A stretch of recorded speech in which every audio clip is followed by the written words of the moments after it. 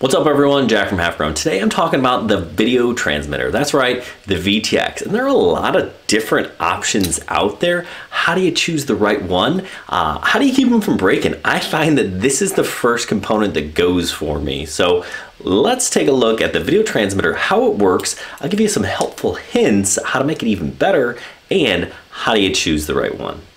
Stay tuned.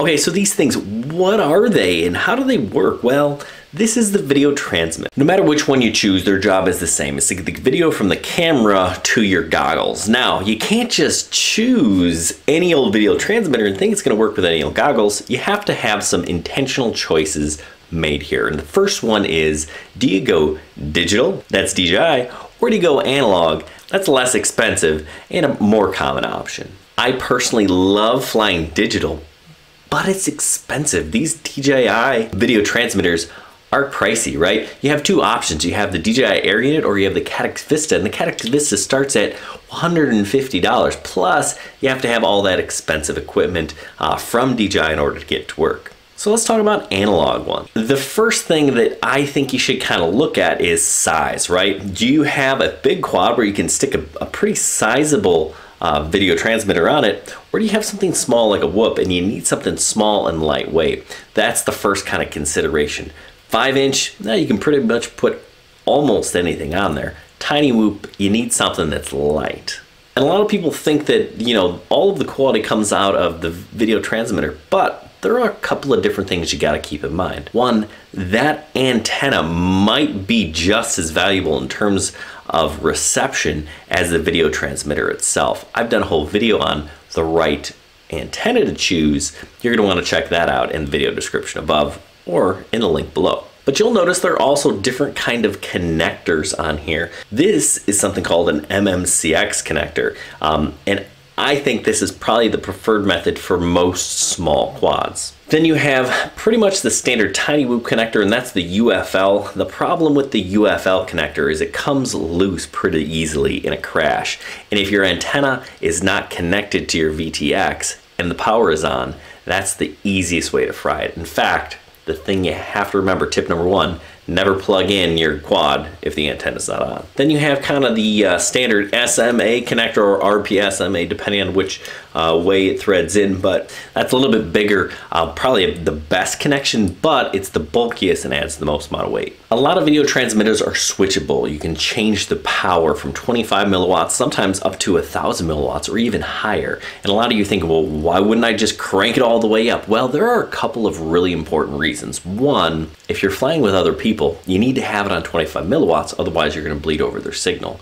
Two, higher signal, more energy, more heat. These things tend to heat up pretty quickly. If you leave it sitting around, it's going to overheat, and that could cause serious problems to either the component or even the drone itself. I've fried a couple of different video transmitters by leaving them plugged in and not flying. Once they're flying, they get that airflow going through and it cools it down. But if it's sitting, that's a problem. I'm gonna show you a quick way to make sure that when you're sitting, when it's unarmed, it lowers the power mode. So if you do fly in higher power modes, you're definitely gonna wanna do this. So we're going to head over to Betaflight to get this done. Now, I get a lot of this from Oscar Liang or from Joshua Bardwell. Check out their stuff. Great tutorials, lots of great info. But we're going to go ahead and type in get VTX so we can see all of the different commands involving the VTX. Now, this is what we're looking at right here, the low VTX power, right? That's what you want to set in order to make sure you don't fry your VTX or overheat your VTX. You know, some people say it's not a big deal. I burnt one out just the other day because I didn't do this. So notice I've set VTX, right? And then this is awesome. I get the menu here. Low power disarm space equals space on, right? I'm going to click enter. Now I've set it. Now I'm going to click save, enter. And hopefully that can save you some headaches. keep in mind, flying at a higher power isn't always the best. In some environments, higher power will create something called multipath. You get these lines going across the screen, and that's not good. Typically, in enclosed places or places where the signal can bounce off of structures, you're going to get multipathing. So a lower signal might be better there. When you're choosing your video transmitter, there are some features you're going to definitely want to make sure that you have. And the first one is smart audio. Smart audio is absolutely a game changer. Before smart audio, the only way to change the channel on your VTX was on some sort of button. This is kind of an all-in-one tiny whoop camera and VTX, and you press this little button here to change the channel. You hold it to change the band. Now with smart audio, the remote and your goggles on, you can change it, and I'll show you how to do that right now. Okay, to enter the smart audio, I'm going to throttle left and pitch forward. You see then on my goggles, I have this new menu, and I'm going to go down to Features, VTX, SA, that's my smart audio, and I have a bunch of different options. I can change the band, I can change the channel, I can change the power. This is how you should be setting the channel and band that you're on. Don't rely on switching, right? When I set everything and then I confirm it, you'll see that it disappears, right? That means it changed channel. It went to the exact channel I want it to. Now you can see I'm on race band 2. The power is kind of arbitrary. Maybe it says 25, 100, 200. It's just whatever the VTX works at. Tramp audio, as you see, is basically the same. It's just a different protocol. Some VTXs uses smart audio, some use Tramp, and then there are other things that you can do. You can change the PID profiles from your goggles. You don't have to go back into Betaflight. You can change the OST. There are a lot of different things that I probably wouldn't mess with. Other features that you may want, so a lot of these have LED, either screens or lights that tell you what channel and band you're on. You can kind of double check. Again, I like to double check in my goggles with smart audio. And it doesn't have to be smart audio. There's something called Tramp. Does the same thing. It's just a different protocol. Some VTXs use Tramp, some uses smart audio. It's just who created it that matters. As long as you can change it using your remote, you're in good shape. Okay, so let's talk about what do I recommend? What do I really like? Well, if you're dealing with a tiny whoop, if you're converting something like an Eachine E010 or E011, then you want one of these all-in-one camera and VTX. You can get one for like 20 bucks on Amazon. I'll send a link down below. You can check that out. If you're going digital, and that means DJI, the Air unit is nice.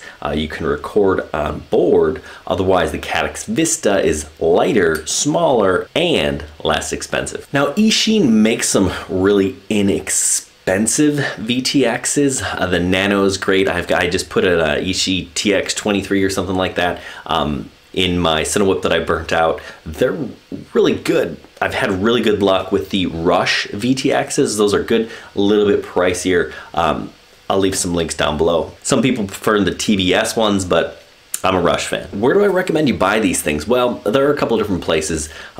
If you're looking for the cheapest, least expensive way to do it, Banggood is it, right? Banggood is, think of Chinese Amazon. I know it's a funny name, but it's Chinese Amazon. They sell everything from drones to COVID-19 masks and gloves. They've got everything on there, and it's cheaper. Problem is, it's coming from China. It's gonna take a while, so you're gonna have to be patient. Unless you upgrade your shipping, you pay a higher cost. Then, of course, there's Amazon. I do use Amazon from time to time. But don't forget, there are some US suppliers as well. Good Venture Drones, great company, know the owner. If you're looking for micro parts, that's a good place to start. Also, Get FPV and Race Day Quads. They have excellent selection, and they're US-based companies. Hopefully that was helpful. The VTX, it is a confusing, or can be a confusing component. We're not running through how to set it up, just some little helpful hints. Make sure you check us out on halfchrome.com, and if you like our content, hit that subscribe button.